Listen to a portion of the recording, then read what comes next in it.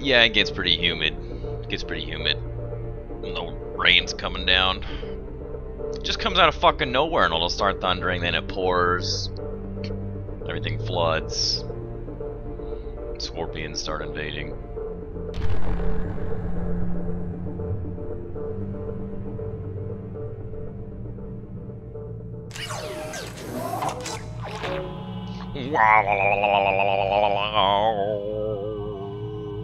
So I decided that instead of going back through Mass Effect 1, we're just gonna go through Mass Effect 2. And I also decided I'm gonna play Mass Effect 3 because I think I went through Adept on Mass Effect 3 instead of going Vanguard. I did not go Vanguard because of the bugs that were in Mass Effect 2 with Vanguard. But I want to play through Mass Effect 3 as a Vanguard, so I'm going to do that one after this. I'm sure you'll get plenty of them throughout the stream. Know what I mean, Doug?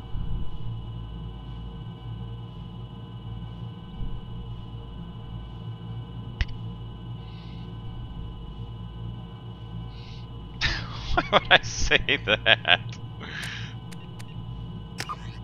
Okay, so check this out. We've got a lot to talk about. Oh, Renegade all the way. I made a mistake by not going Renegade in the first one, but holy shit, Mass Effect is a great game. And I just have a hard time not saving the world. So, as you can see, I've played around with Mass Effect saves. The website, which is super, super cool. I believe I have every possible bit of DLC for this game. There shouldn't be anything that I don't have. I've bought fucking everything. Whenever it was that it came out. How old is Mass Effect 2? What, 6 to 8 years? Something like that? Pretty fucking old. But I have everything. If I don't have it, then... yeah, that's the worst part about ME3. Was Liara turning crazy. So this is what we're rolling with. There were some perks to Mass Effect 2, depending on how you finish Mass Effect 1. I thought there was something to do with hitting max level, and there was something to do with getting above 1 million credits. But I didn't hit 60, so this is where we finished. We finished to level 43. My god, we got our teeth kicked in so hard. And so I downloaded a few of these because I just want to make sure we get whatever the benefits are. The Dunked On video? Oh my god, my girlfriend actually showed me that one for the first time. I hadn't seen his shit in a while. That was fucking funny.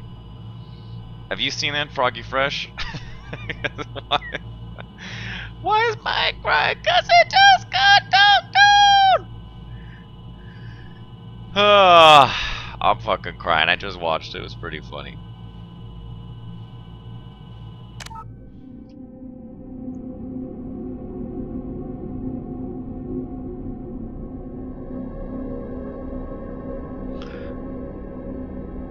There's also an issue in Mass Effect 2 with the control or the mouse. The mouse moves really, really, really fast in Mass Effect 2.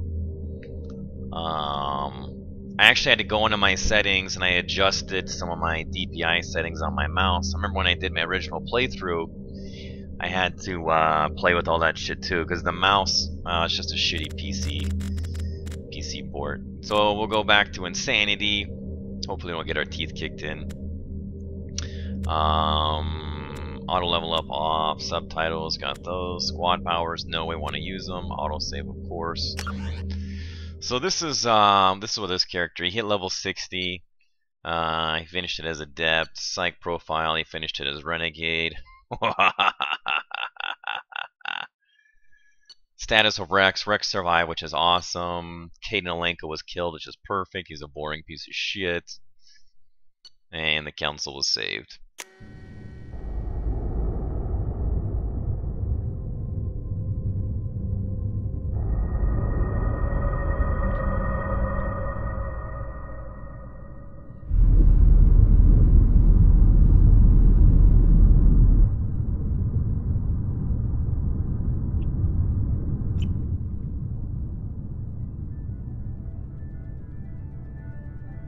Shepard did everything right. More than we could have hoped for. Commander Shepard uncovered the truth. And still, it's not enough. We're at war. No one wants to admit it, but humanity is under attack. But they're sending him to fight Geth. Geth. We both know they're not the real threat. The Reapers are still out there. And it's up to us to stop them.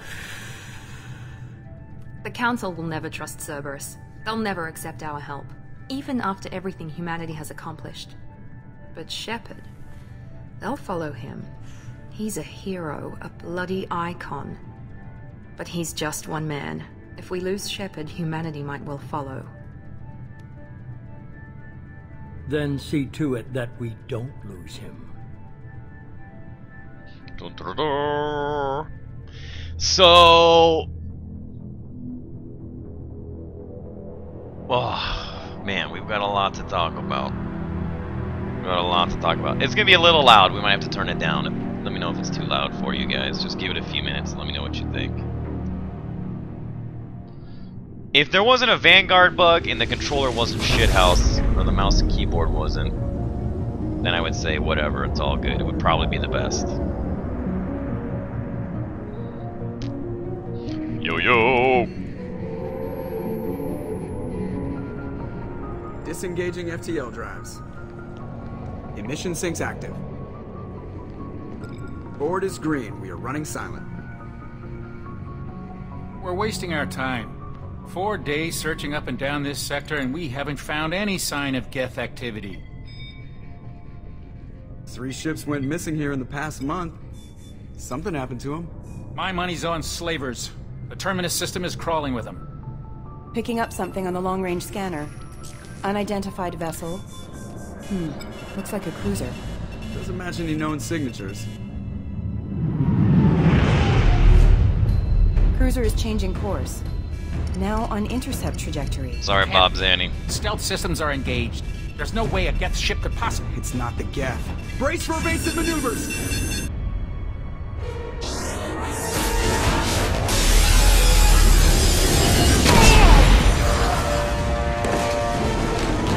Presley!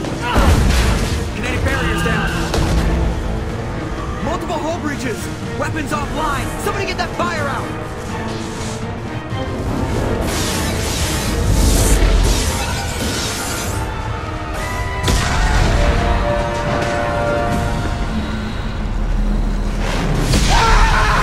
Oh, sucks to be that guy.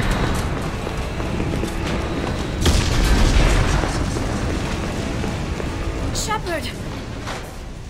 Distress beacon is ready for launch. Will the Alliance get here in time?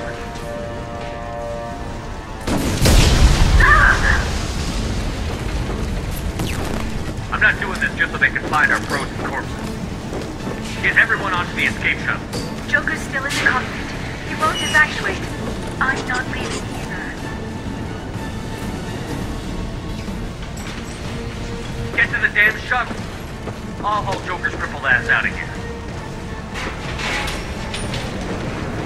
Shepard! Get the hell out of here.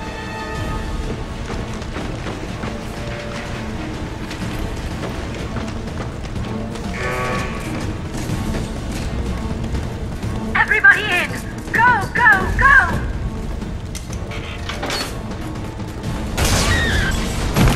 Oh! That would be DB.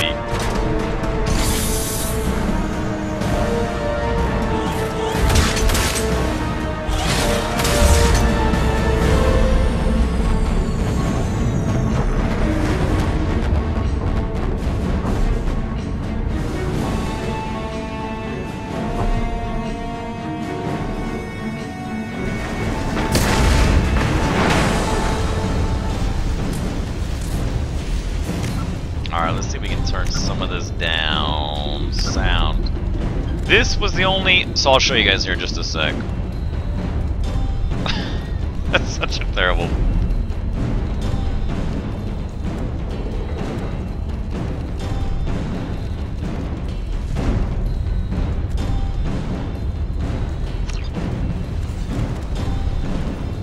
So I'll show you where is the input.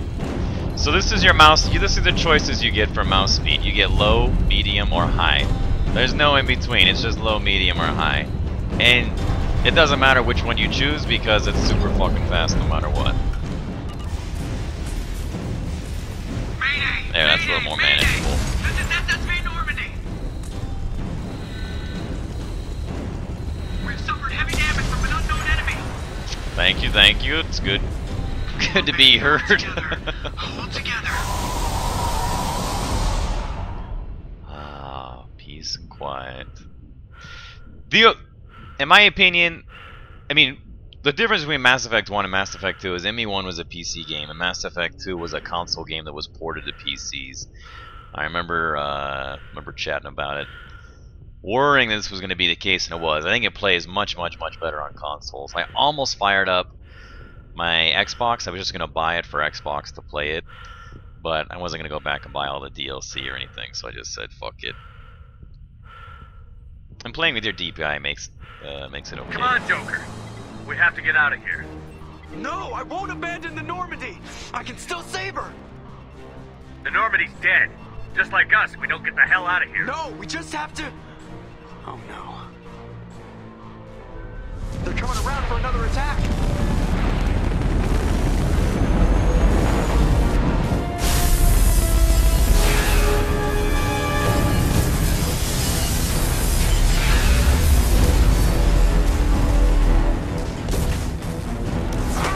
Watch the arm!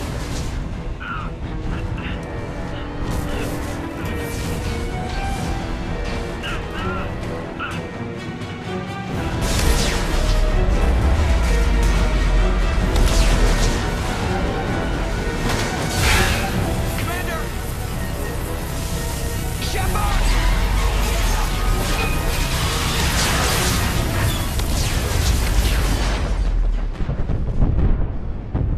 It's a lame way for Shepard to go down.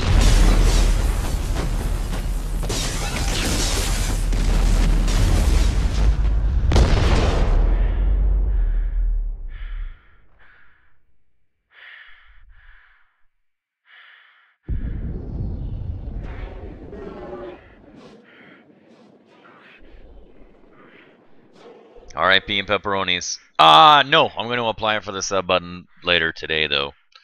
Apply for a partnership and see where that takes us. We'll get some, you guys will get your first taste of YouTube vids this week, and then hopefully the first down the rabbit hole in a few weeks, and just more and more as time goes on. Articles on the website obviously goes without saying. I actually threw up a new article today about 2014-2015 titles.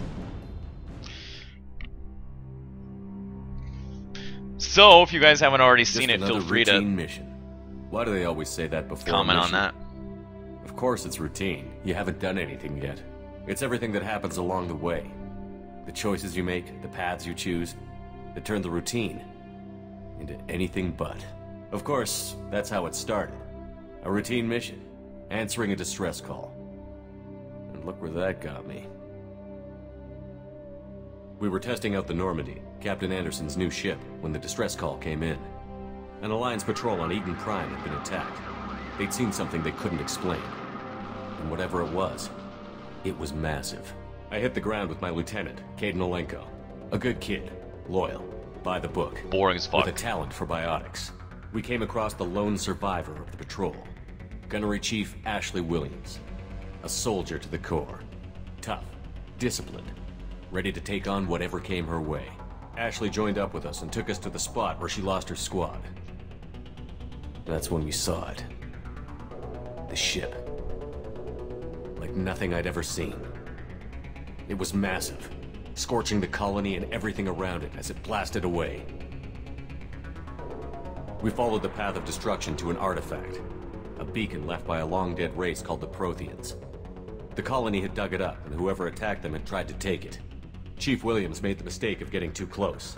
It hit her with some type of energy. I grabbed her and threw her out of the way. And that's when it hit me. Hard. Yeah, Every this is muscle in my DLC. body went rigid. I couldn't move.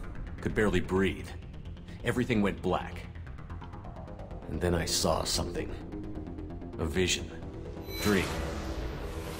Nightmare. By the time I woke up, we were halfway to the Citadel on our way to meet the Council. I was expected to explain what I'd seen. Anderson came along. So did Adina, our political representative on the Citadel.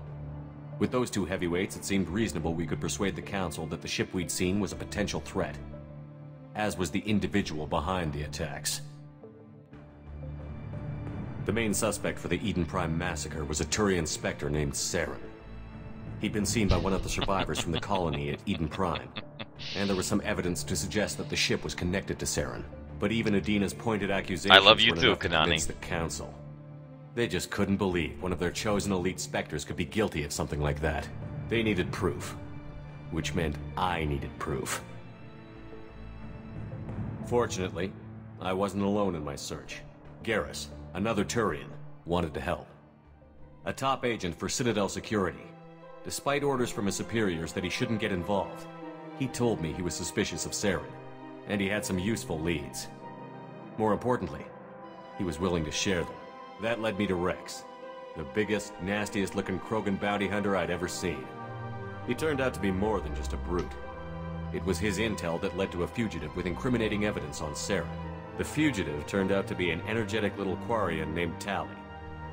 A tech expert with a knack for hacking, she'd procured some information on Saren.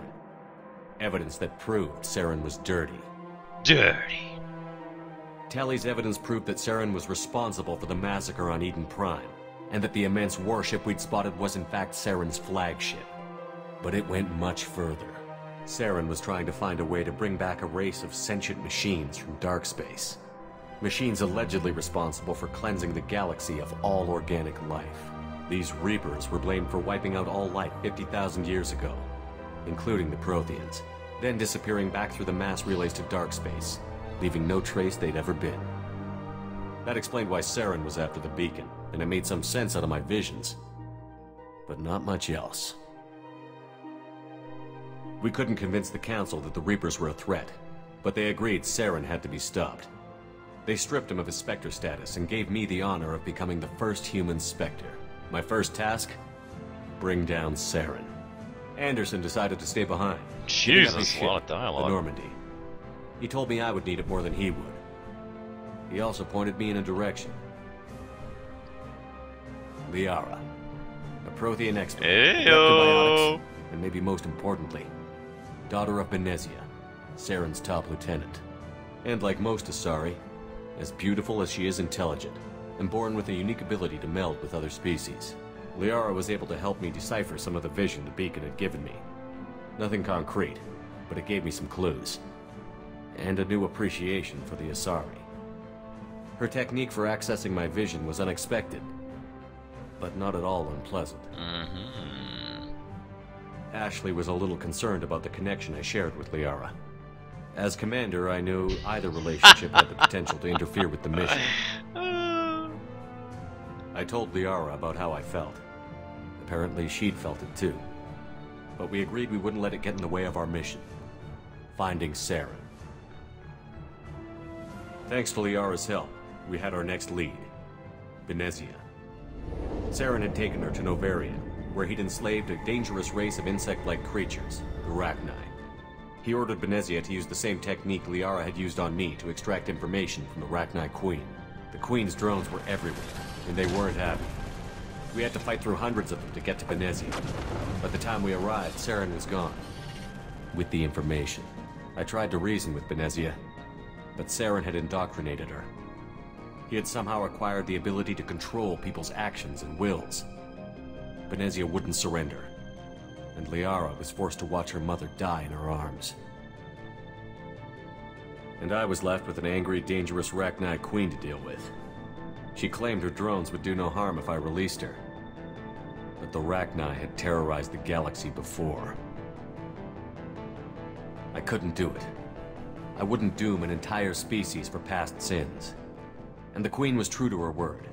She left and took her army of drones with her. With Saren's top lieutenant dead, he was quickly running out of time and places to hide. I tracked him down at his base on Vermeer, but we soon learned it was more than a base of operations. It was a breeding ground.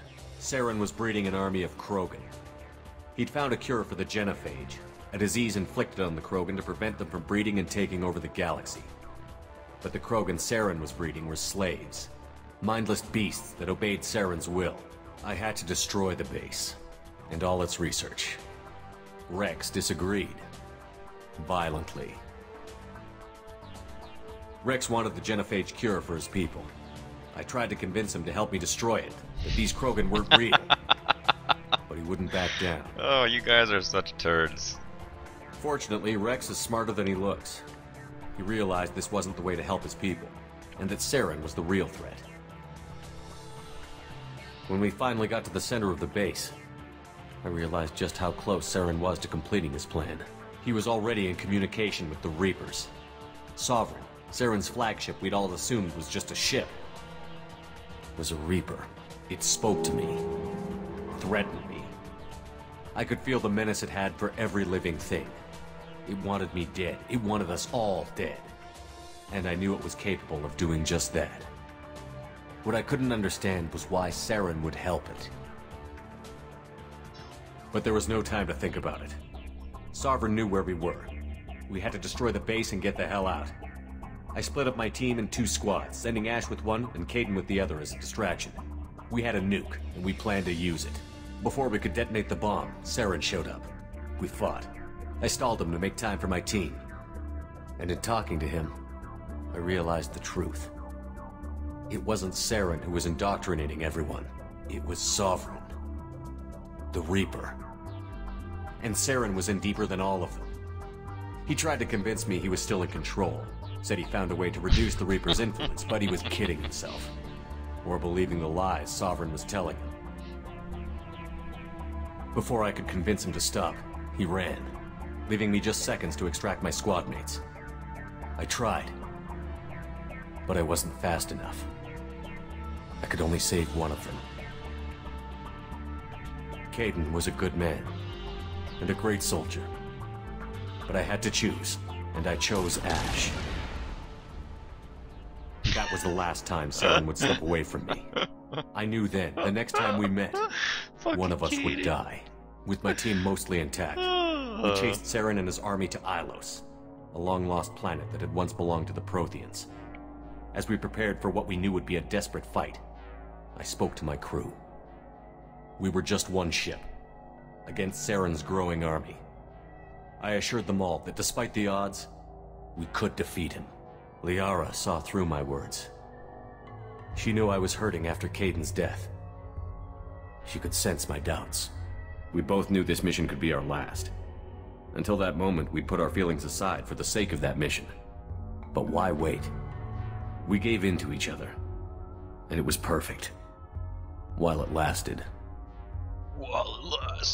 We arrived on Ilos, close behind Saren. Once on the planet, we discovered a Prothean databank that helped me put the final pieces of my vision together. The Reapers had come 50,000 years ago, and every 50,000 years before that. Each time purging the galaxy of life. We already talked about it. Protheans had Too fought fast. and died, like every species before them. But a few survived long enough to leave a parting gift. The Protheans had discovered that the Citadel was the key to controlling the mass relays. By sabotaging the Citadel, they found a way to close the relays to dark space, slowing the Reapers' return, giving us the time we needed to find a solution to stop the Reapers once and for all. Saren knew this. He was leading his army to take control of the Citadel and re-establish the relays to dark space, bringing the waiting Reapers here to destroy us all. We followed him to the Citadel. It was intact, but heavily damaged. He had caught the Council fleets by surprise, and I don't remember with Garrus Sovereign as his flagship. doing that when I had There him. was little hope the fleets could counterattack with enough strength to take back the Citadel. But Saren was done running, and I was done chasing him. As the Alliance and Citadel fleets battled Saren's army outside, I cornered the Turian bastard in the Citadel tower and confronted him. He died believing that the Reapers would save him. As I fought to regain control of the Citadel, the Council's flagship, the Destiny Ascension, fell under attack. Despite Saren's death, Sovereign and Saren's army continued to fight. The Council was aboard the Destiny Ascension, and they were requesting assistance. But I knew in order to help them, I would have to put our Human Alliance fleet in jeopardy. The Council had to be saved. They represented the hearts and minds of the galactic community. Without them, the fleets would be in disarray. Even with the Citadel back in my control, Saren defeated, and the Normandy leading the combined galactic fleet, the battle against Sovereign, a single Reaper, was relentless. It took the combined fleets of humanity and the other races, but in the end, Sovereign fell. But the costs were immense. While humanity's efforts in the war earned us our first seat on the Council, it was a hollow victory. The Reapers were still out there. I knew the fight was far from over, but as the one who'd led the fight against Saren, I was given new responsibilities. The choice of humanity's first counselor was left for me to decide. On the one hand, Udina, the lifetime politician. Ruthless and ambitious, he would easily navigate the political landmines that would soon be put in front of him. The other choice, Captain Anderson, the career soldier. Tough but fair, but a friend, and someone I could trust. Both great leaders in their own right.